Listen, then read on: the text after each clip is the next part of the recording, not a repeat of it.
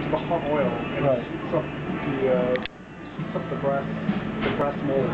Right. And when it's hot, you stick it in the batter. It's like a crepe batter. Okay. And then it cooks, because it's hot, it cooks a little bit onto the mold. Right. So you take it out and you put it back in the hot oil. So that it adheres to the mold. It adheres to the mold because it's hot. Right, okay. And then after a few seconds, it just falls, it kind of slips off.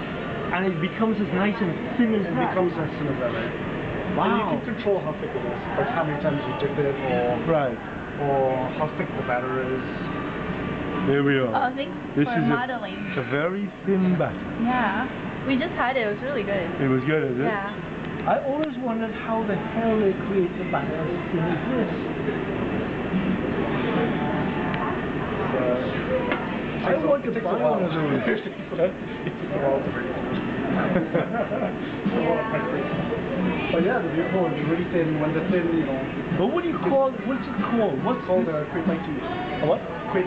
So this is called a Quih. And what is this called? I call it a Quih mold. I have no idea what it's called.